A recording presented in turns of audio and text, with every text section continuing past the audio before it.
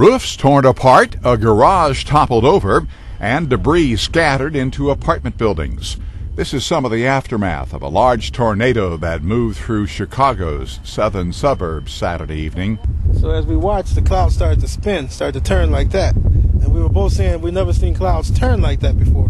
Right. So I took my attention away to the right, and I turned back to the left, and I saw the debris flying in the air from the garages that were leveled. So we ran at that moment. Larry Chesnutt was outside when the storm struck.